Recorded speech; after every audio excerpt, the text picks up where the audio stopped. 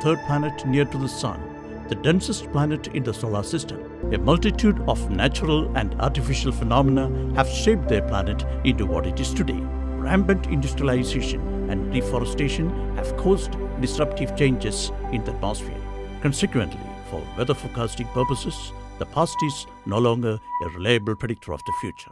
Prediction of weather is a very complex process.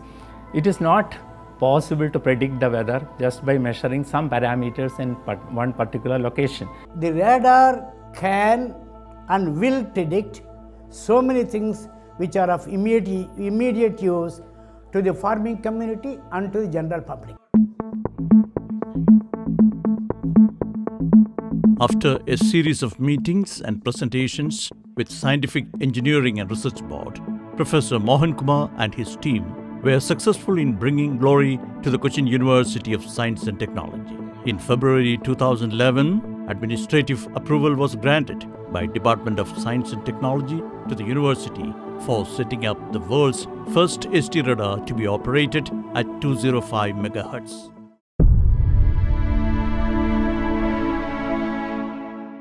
We developed the 200 MHz, especially here we got 205 MHz frequency radar that gives very high resolution wind data from 315 meters in the lower level to about 20 kilometers and above.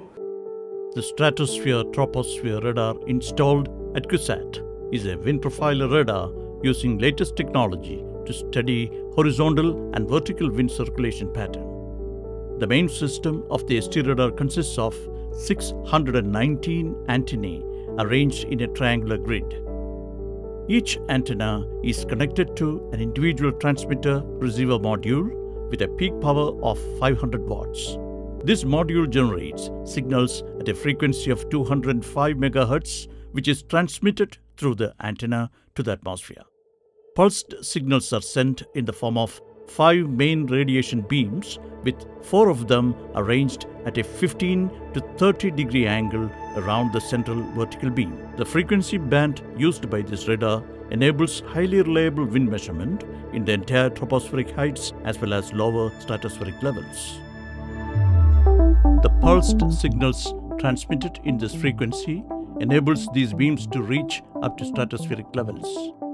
These beams collect wind data from various levels of the atmosphere and are then reflected back to the transmitter-receiver modules at the radar station.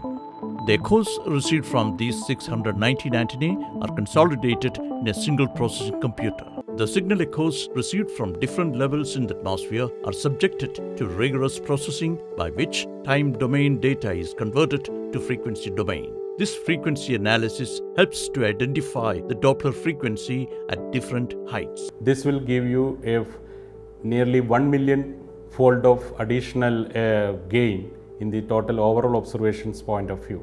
And because of the higher frequency, the size of the antenna becomes smaller. So this is actually located on top of a building, whereas that will require about 5 acres of land. The monsoon is start from the Cochin, Kerala coast. So this is considered as the gateway of Indian summer monsoon. In cloud physics, in thunderstorm development, even civil aviation, communication, even it can be used for the defense applications. This is the only instrument which can measure the vertical component of the wind. Here is a radar which can provide some kind of applications in industry, aviation, agriculture, through its products actually. This radar has been visualized, designed and developed indigenously under the Make in India initiative of the Government of India. As part of this project, the Advanced Center for Atmospheric Radar Research was established in the main campus of CUSAT. ST Radar Center, which was a long-cherished dream of the university, has become a reality. It has become a landmark in the history of the university. Now we are happy that the 205 MHz radar, ST radar become a reality, and it is commissioned in December 2016.